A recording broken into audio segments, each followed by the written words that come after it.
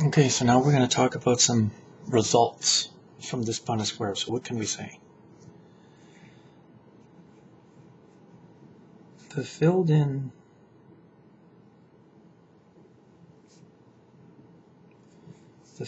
in squares. The filled in squares tell us what genotypes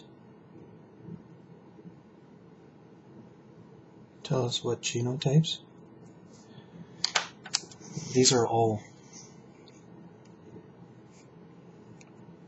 these letters, these are the genotypes. So it's genetic makeups right there. Okay, tell us what genotypes are possible.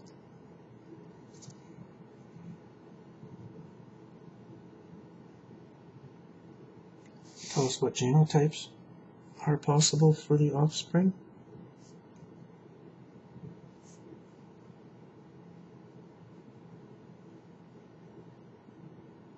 What genotypes are possible for the offspring of these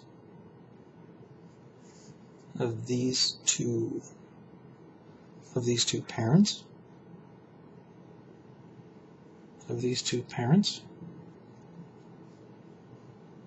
with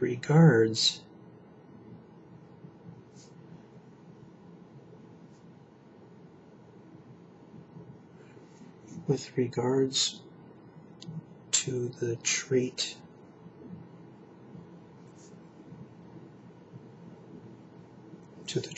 of seed shape,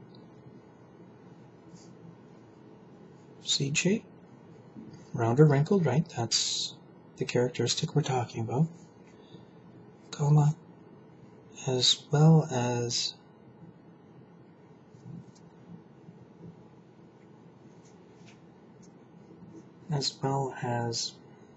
probabilities.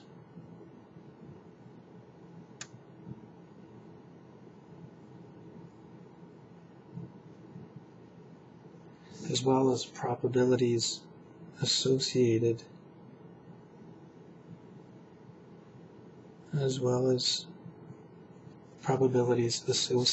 associated with having as well as the probabilities associated with having a particular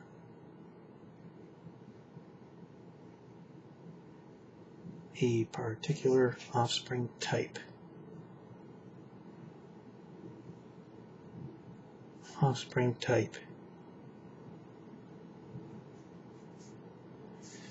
Period.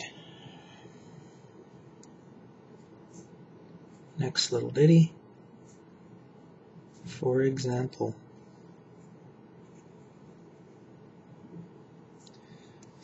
comma, if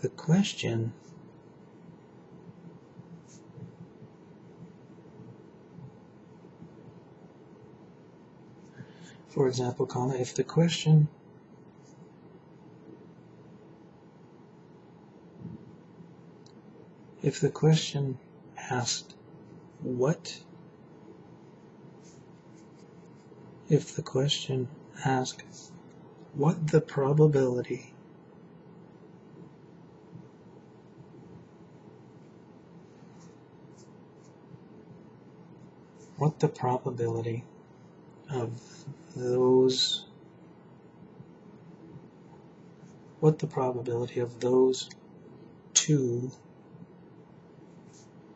of those two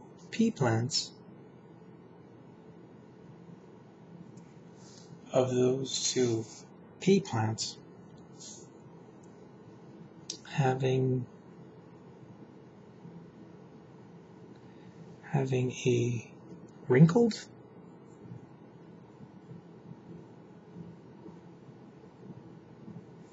having a wrinkled offspring was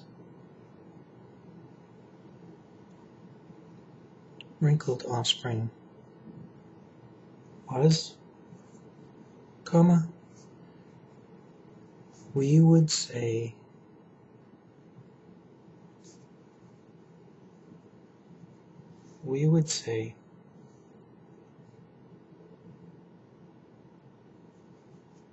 it was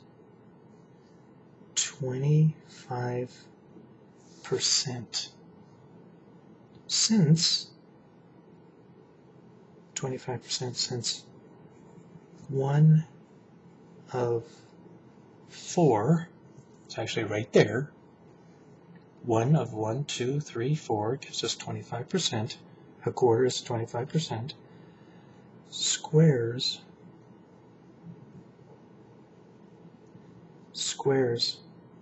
have a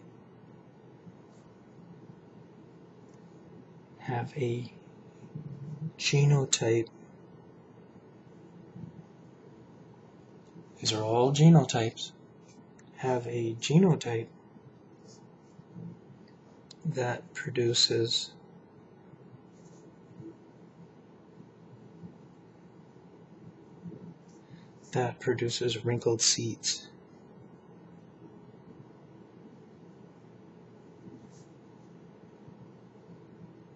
produces wrinkled seeds.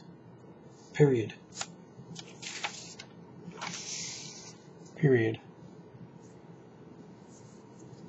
Okay, next, if the question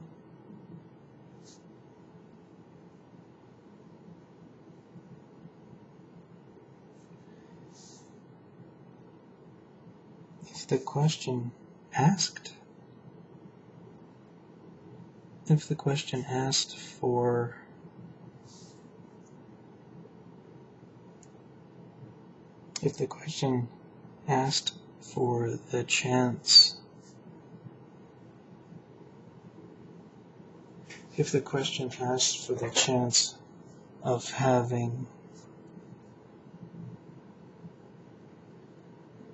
for the chance of having a pure offspring,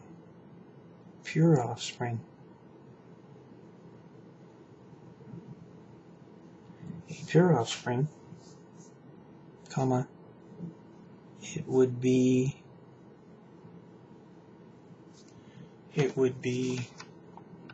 okay, anything pure is going to be when the letters are the same case.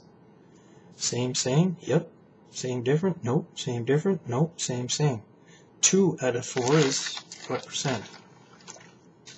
50, yo. It would be 50%.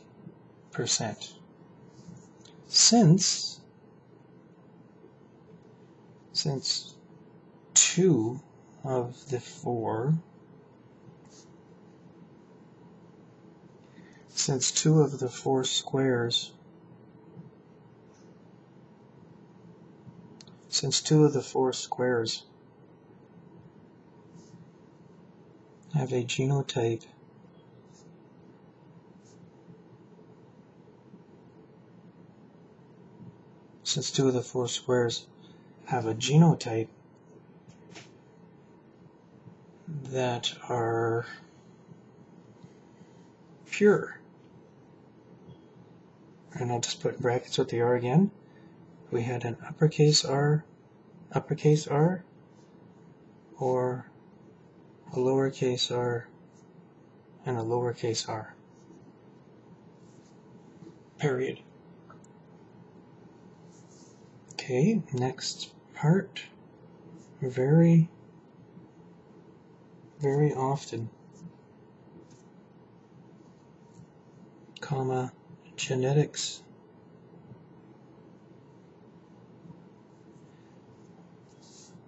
questions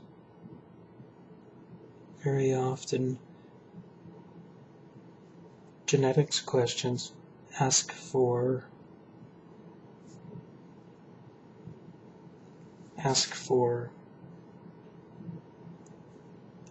the phenotype phenotype ratio.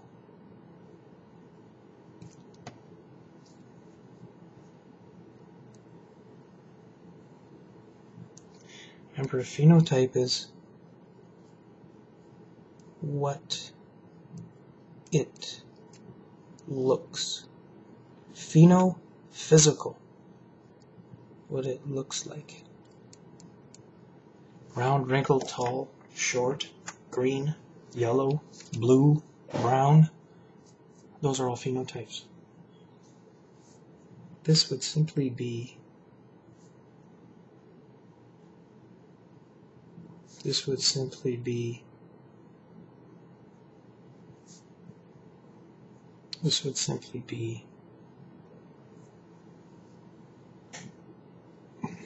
in our example, 75% round,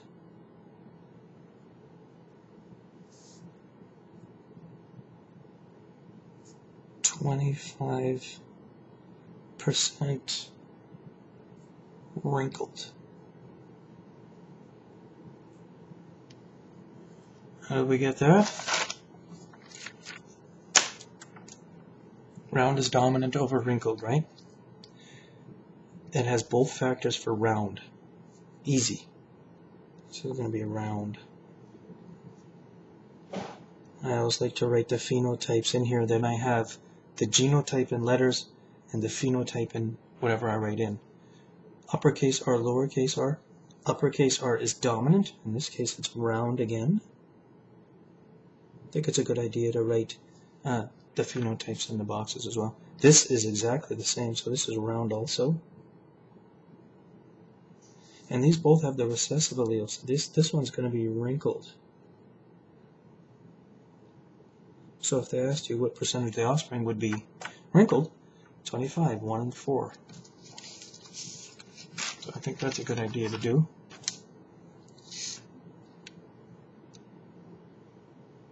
Also often asked,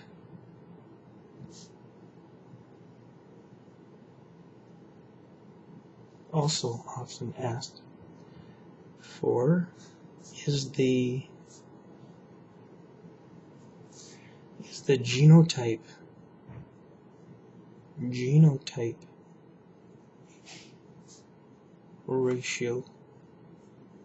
The genotype ratio.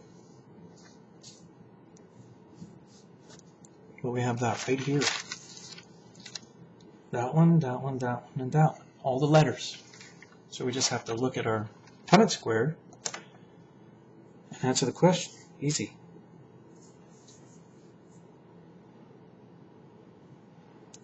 This would be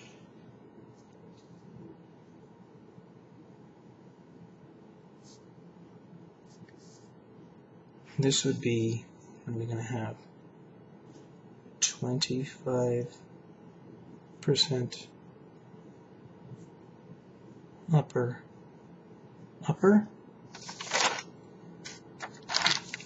That's right here.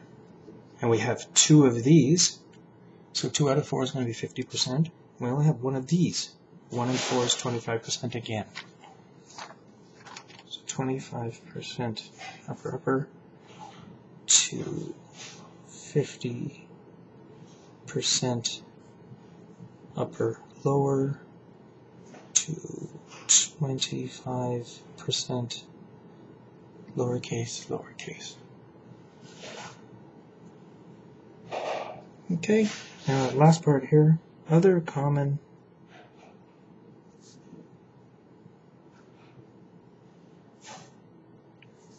questions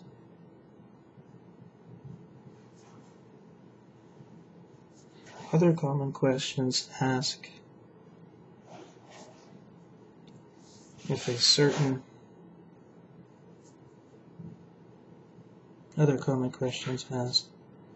if a certain offspring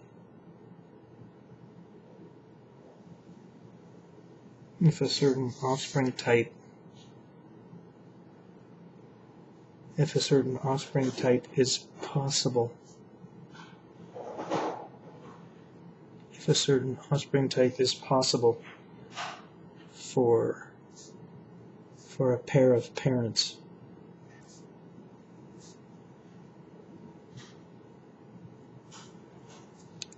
Certain offspring type is possible for a certain parents. Period.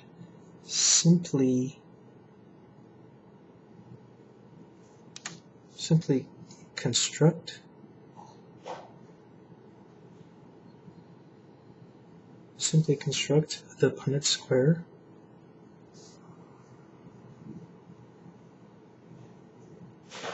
simply construct the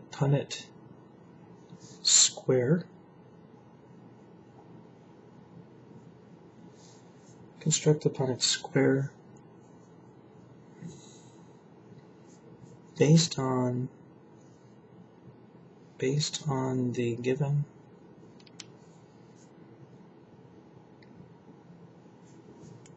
Punnett square based on the given information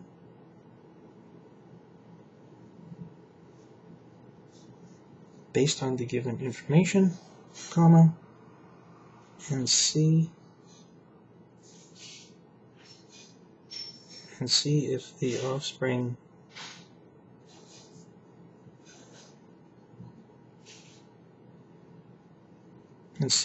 the offspring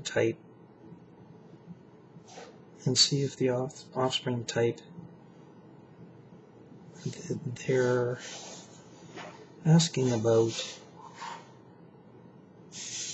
they're asking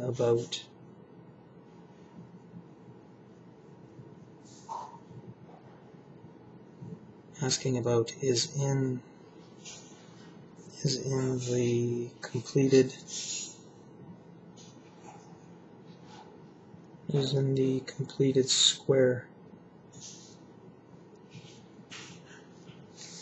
the completed square.